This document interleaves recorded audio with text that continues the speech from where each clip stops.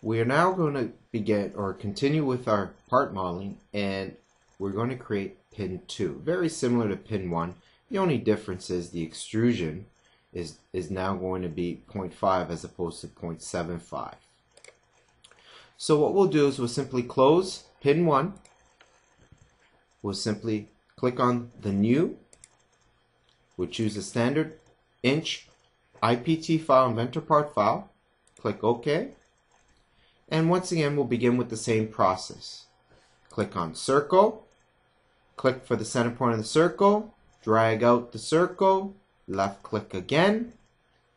Choose our dimension tool from along the top here. Click on the edge of the circle. Drag our dimension out. And we simply click on the dimension and we enter the dimension we want, which is 0.13. Press enter or click the green OK button. Once again, I'm going to move my view into an isometric view by simply moving to the view cube, clicking on the little home icon there. Zoom out with my wheel mouse. I can also click and hold my wheel mouse and just pan that over. We are finished sketching, so we make our way to the finished sketch tool up along the top right. Click on the big green check mark, click finish sketch. We are now going to use the same 3D tool, feature tool called extrude.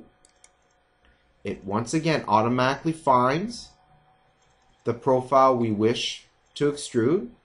We're going to enter the value of 0.5. Click on OK, and we now have pin 2 created.